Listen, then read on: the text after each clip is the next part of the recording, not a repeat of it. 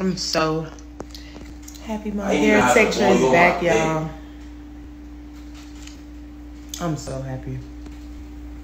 I don't have shredding. I didn't have to cut it bald. I just had to lose a lot of hair. I lost a lot of hair. I lost my length. It's kind of short, but it's not that short, but it's short. It never was this short.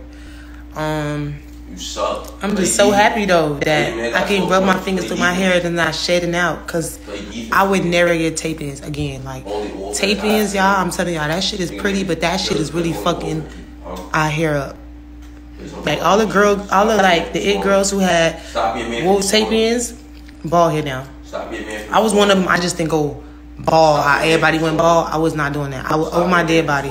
I was cutting all my fucking hair off. I waited. It took like, it's been like almost a year. But I know my first video, I just noticed. I just noticed my first video, my audio cut off. I basically was saying that I was crying for like a year straight because I had tape-ins, and I had a girl come to my house and take my tape-ins out.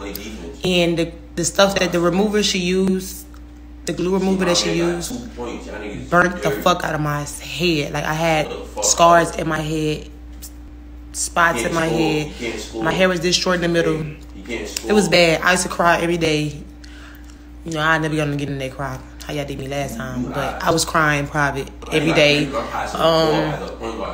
I'm back. My hair grow really, really fast. I just had to make sure my texture was back and it stopped shredding. And I'm so happy, y'all. I didn't have to go bald. I just stayed down. Bitch, my hair said, bitch, I'm coming back, ho.